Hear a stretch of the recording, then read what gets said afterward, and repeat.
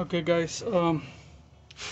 So I had a call saying that the dryer was not working, and I really found a mess over here. A really mess. It's really messed up. They had plugged a 4-prong outlet on a 3-prong outlet, and how do I know that? Because on the wiring here, which is messed up here, it's only 3 wires. All right, ground and these 2 which carries power. So what I'm gonna do is just I'm gonna connect the correct 3-prong wire for the dryer. Each one of these, this white one is now neutral. This is 110 each one of them to create the 220. So I'm gonna connect the the 3-prong outlet on the wall, and then I'll show you how to connect the on the dryer. So the first thing I'm gonna do is that I'm gonna knock down this plug out. Once you plug it in with the screwdriver, this comes off. This is where the wiring is gonna go. It's gonna be on the wall, and that's where the wiring is gonna go. I'm gonna secure it. I'm gonna secure that into the wall with these screws right there, and then we continue working on this. Okay. Okay, guys. To be able to make these connections, you have to unscrew this bolt, so that way this thing can go in there, and it locks in place. And then you push the wire through there like that, and then start tightening it. Okay, and that's how you plug this.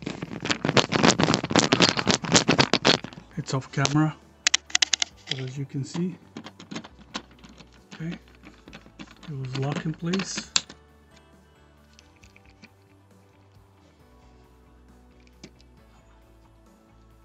Okay, and the same thing with the ground. This is the ground, and we're gonna go ahead and do the same thing. Okay, so we have now the connections, the 110. Obviously, first make sure that you don't have power at all. Security is first. Remember, these things, they can kill you guys in an instant. So make sure you don't have power. So you got 110, and the ground. This is a 3-prong. This is the old style of dryers or ranges. The new ones, they have an extra secure. Okay, well, now it's a matter of slicing the cover back on, putting the screw, and then the 3-prong, it's all set up. We have our 3-prong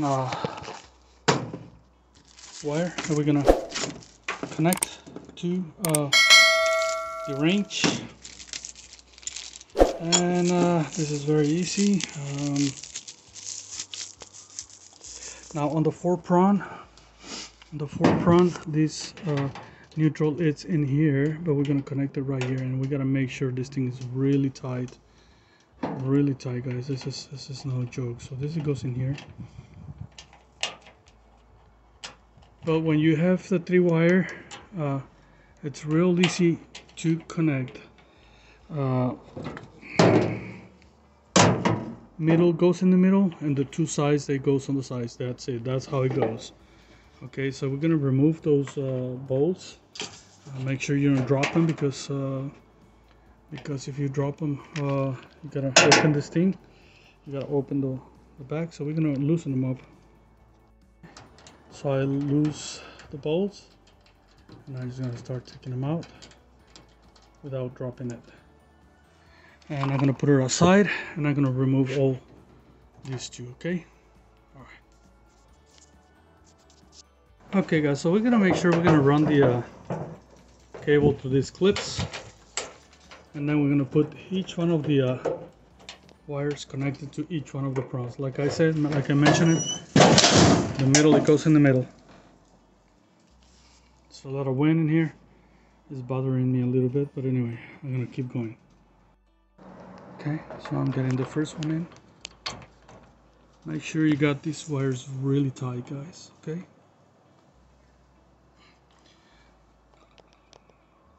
Okay, so I got the first one and I gotta put the other two, okay? Okay, so I got the 3 wires connected. Ground or neutral or ground, and 2 powers. Now we gotta connect this white wire to the ground. And this also, you need to make sure is really tight, okay guys? No joke, no loose, no nothing, just really tight. I mean, don't go over it because then you're gonna strip the metal, but yeah, it has to be tight.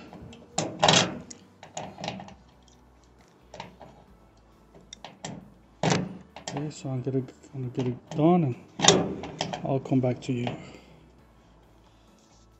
Alright guys, so as you can see there's power on the dryer. We're right on. You can work a shaft